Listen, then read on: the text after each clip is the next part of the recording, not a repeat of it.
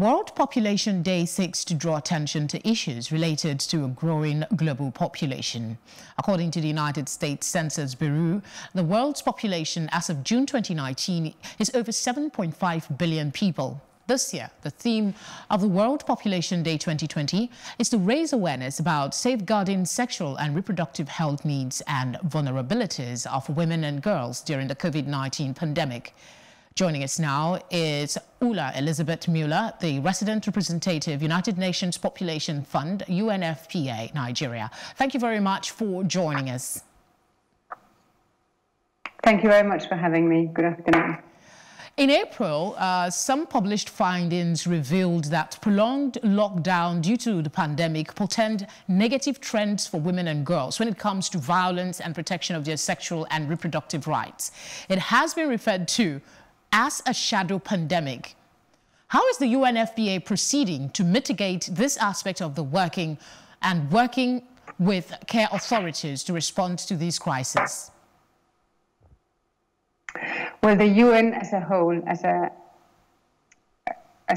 a united country team, the first thing we did was to convene a meeting with the government and with the presidential task force in order to ensure we had a coherent and uniform approach that was supportive to the government's response. A very important part of that was to ensure that the protection of women and prevention and response to gender-based violence was fully recognized in the national response to COVID-19.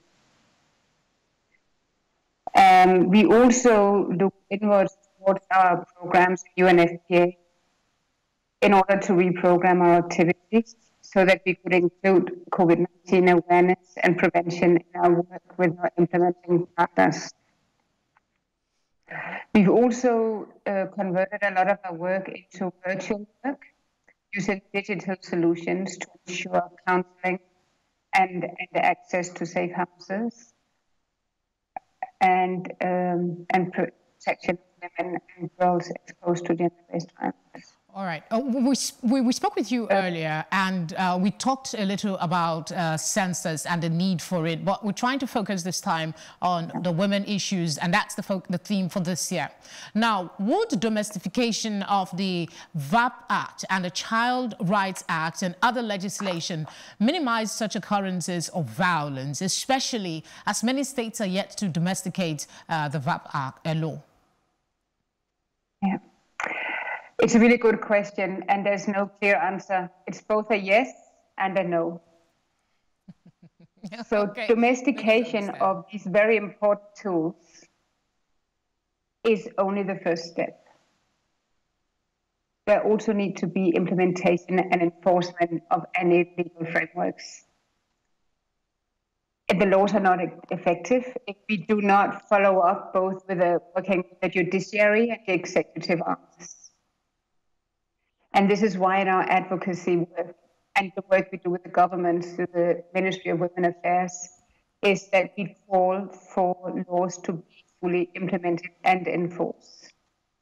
That's the only way that we can improve the situation on gender-based violence. There has to be access to justice for women exposed to gender-based violence, and perpetrators need to be persecuted under the current legislation. Okay. Humanitarian settings come with their own unique challenges. There is a decade-long conflict, socioeconomic inequalities, and now we have COVID-19. For UNFPA, when it comes to advocating for sexual and reproductive rights or even conducting a head count, all these are reliant on data. Just how does the humanitarian work continue amid these mounting risks?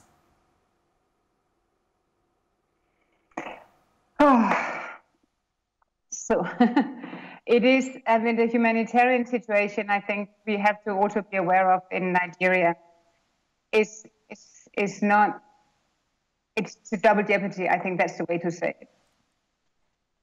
We have a protracted crisis in the Northeast. We have COVID-19, and we do have what we also call shadow pandemic of gender-based violence. And with that increase we are seeing, we actually commissioned a study to look at the impact of the COVID-19 pandemic. And what we know is that in humanitarian work, gender-based violence has to be fully integrated as a life-saving service and recognized as such, which is a big part of what we do at the UNFPA in collaboration with the Nigerian government and with our implementing partners in the humanitarian settings. All right. I think we're having a bit of an issue with the audio. Can you hear me? I don't hear you very well, and I have a lot of echo. I apologize for that. Just to wrap up quickly, what are your thoughts on this world's commemoration of World Population Day? What one message you would want to give as a take-home to everyone watching? It is always women and girls who pays the highest price in crisis. And that has become painfully visible during the COVID-19 pandemic, where we do see an increase in gender-based violence. This can only be stopped if everyone, family members, community members, religious leaders, pledge to set actions to the words. Walk the talk and stop gender-based violence now, and recognize women's and girls' equal rights. All right. Thank you very much, Ulla, Elisabeth Mueller, for your thoughts on the issue. We appreciate it. Thank you. Thank you very much. Take care now.